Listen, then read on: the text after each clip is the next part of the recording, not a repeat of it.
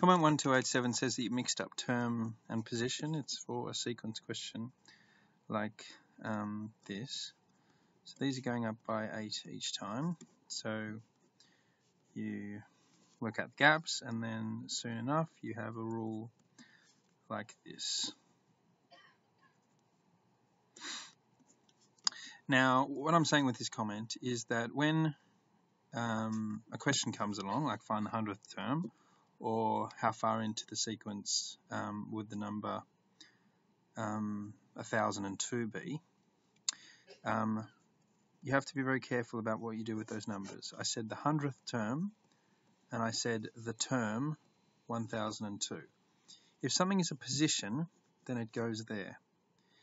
If something is a term, then it goes there. It replaces that entire thing. So the 100th term comes from doing this, whereas answering the question, which term is 1002, comes from doing this and then solving an equation. When you calculate that, you get the 100th term.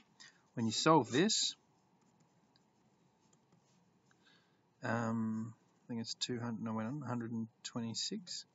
That tells you that it's the 126th. So first, second, third, fourth are the positions. 2, 8, 2, 10, 18, and 26 are the actual terms.